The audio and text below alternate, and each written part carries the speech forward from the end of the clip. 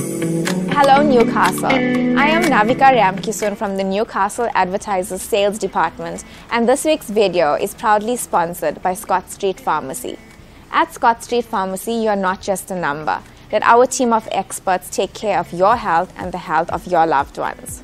After spending 17 months behind bars, Emil Bauer was cleared of murdering his late wife, Lienke, in the Newcastle Regional Court. Read the full report on this week's front page.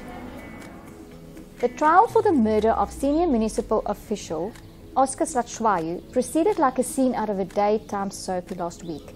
Visit the regional Northern Natal news section for more chilling details. 30-year-old Isaac Nlovo found his passion for life the day he picked up his guitar and taught himself to play music. For more information on his heartfelt journey, read the article on page 3. Scott Street Pharmacy always puts its customers first.